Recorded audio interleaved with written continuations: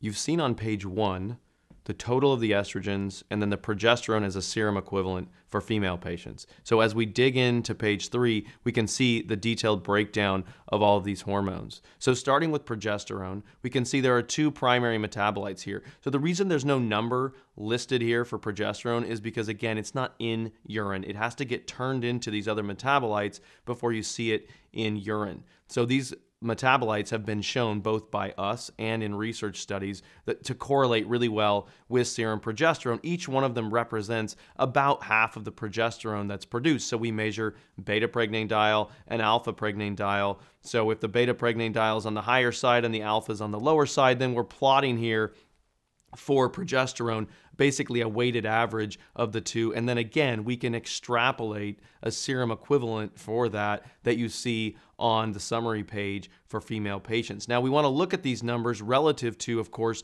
the reference range. So if we're looking at a female patient that is in the premenopausal phase of life and is collecting this in the luteal phase, that's that latter third of the cycle, day 19, 20, 21, we should expect to see her, if there's good strong ovulation and progesterone production, we should see her up between these two stars. So a good strong progesterone will put a woman up in this upper part of the range. So we can evaluate that, and as we get then to women who are not cycling, say they're on birth control or they're past the menopausal phase, so they're postmenopausal, then we expect to see their levels not up in here because they're not ovulating. We expect to see them down in this little purple band once they're in that phase of life, because again, they're not ovulating, and what's left is really just residual progesterone that's being made not by the ovaries, but primarily from the adrenal glands. So we want to look at those values, the two different values, but really just the overall values that we're looking at, and keeping in mind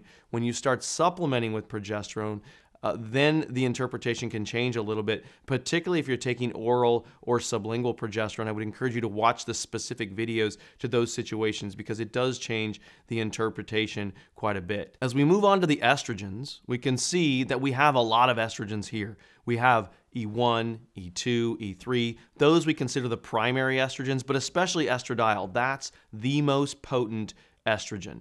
Then we have the three phase 1 metabolites, 2-hydroxy-E1, 4-hydroxy-E1, and 16-hydroxy-E1. And then we've got the methylated product, 2-methoxy-E1. So we want to consider first, what are our overall levels of estrogen? So we can look at that total on page 1, and we can also look at these individual estrogens and see how that breaks down and look at that relative to, again, the reference range. So the premenopausal range is up higher. That's where we expect to find women who are menstruating when they're collecting in that luteal phase, that latter third of the cycle. We expect to find them in this range. So if they end up a bit lower, say the estradiols at 1.6, 1.5, 1.3, those levels would be considered a modest deficiency for those estrogens. When we get down into that little purple band, now we're talking about levels that are expected for postmenopausal women. So if a woman is 65 and not cycling anymore and not supplementing, that's where we expect to find her. However, if a premenopausal woman who's not on birth control and collects at the right time of the cycle, if she finds herself in this range, then the ovaries are really not making the hormones that we expect them to at this phase. So we want to look at those levels, each of them, as they compare to the reference range for E1, for E2, for E3, and then now we move on to the downstream metabolism. How is that phase 1 metabolism going? So what we can do here is look at the absolute values, again, as they compare to the reference ranges, but we can also look at this pie chart to look at the different ratios. So the ratios that we typically see for these three is a 70%, 10%, and 20% distribution. The 16-hydroxy is a more potent estrogen, so if that one's predominating, we may see things like estrogen dominance, but we also want to put that in the context of the overall results. So we're looking at the distribution. If your distribution is significantly lower than 70%, then you can do things to address that. Oftentimes providers will use things like DIM, I3C. DIM stands for diindolylmethane. I3C as indole 3-carbinol. That's something that's in cruciferous vegetables that's been shown to increase 2-hydroxylation, and it can improve those ratios if they're way off and the 2-hydroxy is much less than 70%, then we can improve those. Likewise, we can also look at these metabolites relative to the primary metabolites. So as an example, if you have a woman who's estrogen dominant and those estrogens are high, so her estrogen's up around 30 and her estradiol's maybe at 5, 6, 7, and her estriol's elevated, and the 2-hydroxy estrogens are not elevated, that would be a picture of that phase 1 metabolism really not clearing the way that it's supposed to. And again, there are things that we can do to look at that. So you can look at the relative distribution of these 3 metabolites, but you can also look at the total of those 3 just as it compares to the upstream metabolites to see if that phase 1 metabolism seems to be going the way that it's supposed to.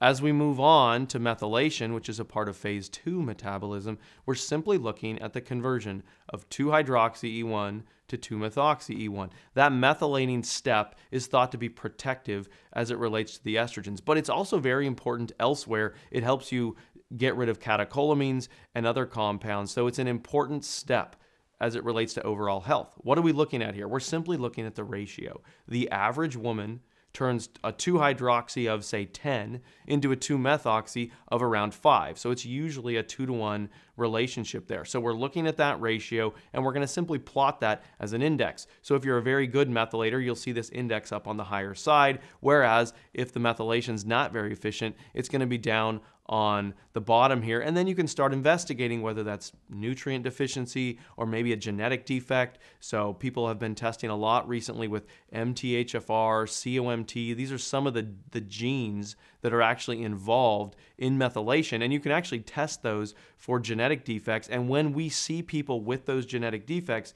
you can definitely see an impact on the methylation. So again, we're looking at the overall levels of the estrogens, phase 1 metabolism and phase 2 metabolism, or the methylation step. We want to look at those properly in terms of the context of the reference range. The other thing that we want to be careful of and noting is as those levels get very low, so let's say a 2-hydroxy estrogen of 0.4 and a 2-methoxy of 0.2, 0.3, when we're getting closer to the detection limit of the assay, we want to look at those ratios as a little bit more approximate, because the reproducibility of the assay is going to get a little bit worse as you approach the detection limit of the assay. So look at those ratios a little bit more approximate as you get into the bottom part of the postmenopausal range with respect to the ratios. So we want to look at the absolute levels and the metabolism, and then we should be able to properly understand the overall picture of the estrogens and the progesterone for our patients.